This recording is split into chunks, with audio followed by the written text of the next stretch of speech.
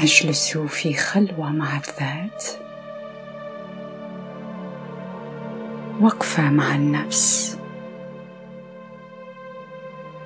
بعيداً عن ضوضاء ومشاغل الحياة، لأراجع يومي وأعيد حساباتي.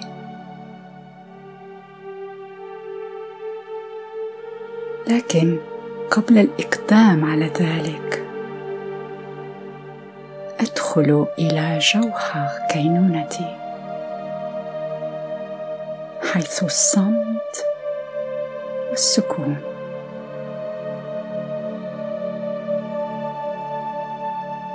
ومن هذا المنطلق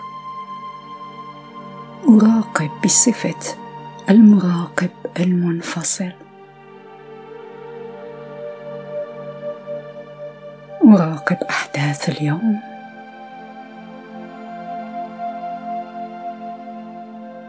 أراقب ردود أفعالي تجاهها،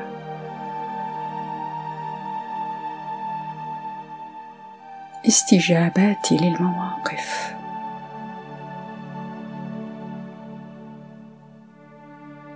أراقب الأفكار التي وردت في عقلي،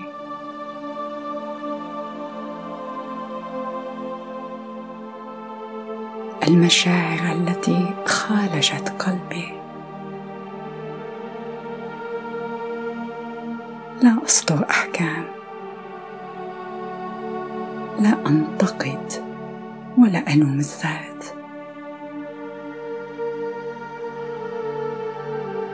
أراقب فقط من هذا المستقر في داخلي.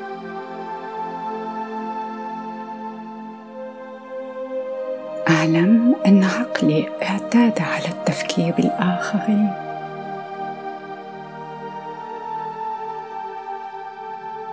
اعتاد على التفكر بالمواقف،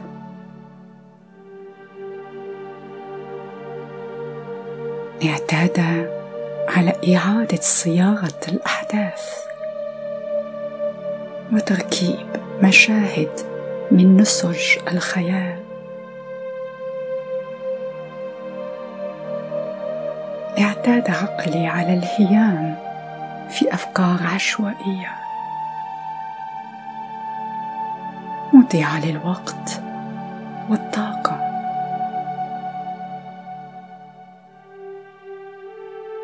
اليوم أنوي البدء في تغيير هذه العادات التفكيرية حالما تنشأ في العقل. لذلك كلما نشأت في العقل أفكار مضيعة للوقت، كلما نشأت آراء ليست لها أهمية، أنتبه لها وأوقفها،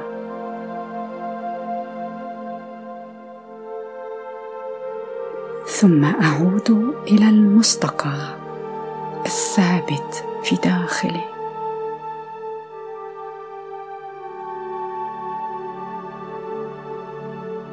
أعود إلى الوعي بالذات الخالدة، الفطرة السليمة، روح،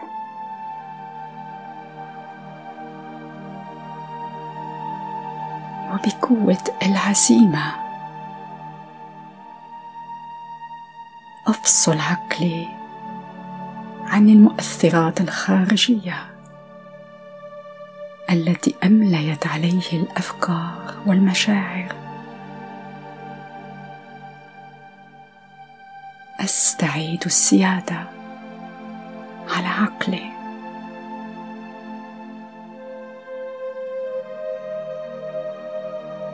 اليوم أكرر هذا التوكيد الإيجابي: الأفكار الهائمة تهدر الطاقة وتهدر الوقت. أما الأفكار الإيجابية التي تدور حول الفطرة السليمة فهي بناءة وحقيقية. اليوم أؤكد أنني روح طبيعتها السلام، فطرتها السلام. أستشعر السلام الحقيقي لأنني سلام، لا شيء سوى السلام.